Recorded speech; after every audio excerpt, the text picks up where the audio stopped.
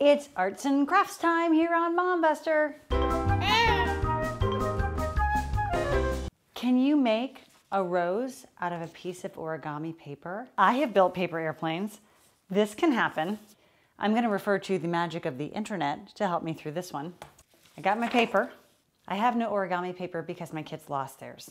But I have construction paper because this stuff reproduces in closets. Fold it in half and then fold these sides down. And then they say to fold this in on itself. So far, I am feeling very impressed with myself. Now I fold that over. Fold the paper in, just like the drawing. Okay, now it says to take the bottom half and fold it across. So far, this is not hard. Oh, now it says unfold it. Unfold it. But I just did all that work. Okay, things are getting more complicated. So I'm gonna take the non-folded end and fold that in like this. Oh, now I gotta open the whole thing up.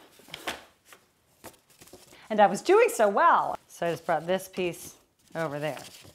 What was the point of all that other folding? It's a waste of my time. I am all backwards now, so I don't even know what the heck is going on. You help me out. This went from this to this. Well, how did that happen?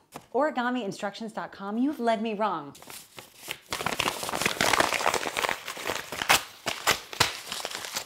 Ugh. Well, do I think making an origami rose is an easy thing to do? I do not. So origami rose, you are busted. And now I'm just mad. I'm just mad about the whole thing.